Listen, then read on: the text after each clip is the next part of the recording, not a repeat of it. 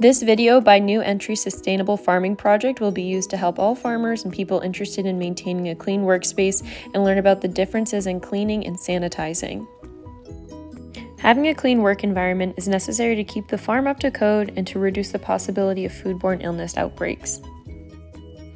So what's the difference between cleaning and sanitizing? The main difference between cleaning and sanitizing is that cleaning is the act of clearing debris and deposits on a surface, while sanitizing involves killing bacteria after the surface has already been cleared or wiped off.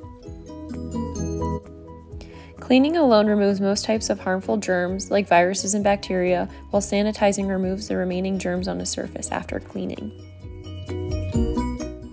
Here we have our farm manager Leah cleaning a table that will later be used for packing orders. She cleans and then sanitizes the workspace before putting any produce on it.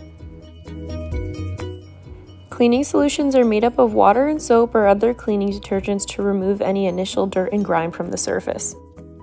Here Leah has the sanitizing solution that has bleach in it. There are directions for creating the right concentration of bleach and water to make an effective sanitizing solution that will kill any remaining bacteria. Cleaning the bins after the produce has been removed is also an important step of the cleaning and sanitizing process.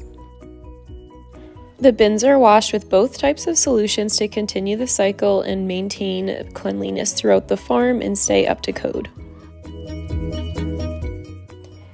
Keeping a well-cleaned work environment is so important to food safety and should not be overlooked.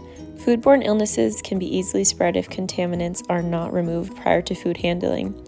Remember to always clean and sanitize all surfaces and tools that are used throughout the food processing steps. For more information on food safety and other best practices, feel free to check out the New Entry Sustainable Farming website. Hope this helps.